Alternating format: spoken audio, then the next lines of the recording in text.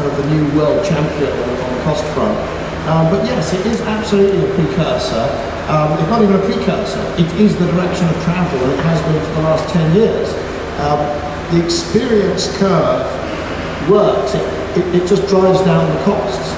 So, and that's really that's been the mainspring of this industry. The reason that volumes of installations picked up, it's not, Claude, I love the work you've done, but it's not just because of Claude, it's because the volume drives down the costs. And we've seen it's very, very consistent, and it will continue out into the future. So that's why we see around the world wind energy, the best wind energy at 4 US cents per kilowatt hour. 4 US cents, 2.5 UK pence, unsubsidized, that's the pre-subsidy.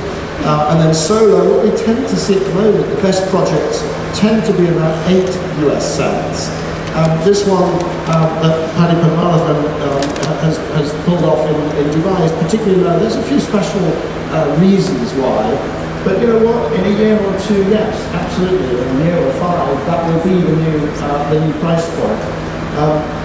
And it will continue not just for a year or 2 or 5. The point about experience curves is they are related to human ingenuity.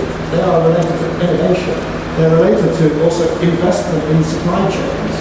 Every single plant that gets built, everything's got the scale, everything goes up.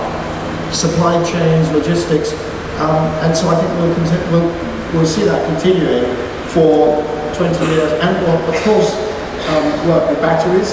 We spend a lot of time tracking electric vehicle, particularly electric vehicle battery costs, but they're the same technologies that are going to be appearing in the grids.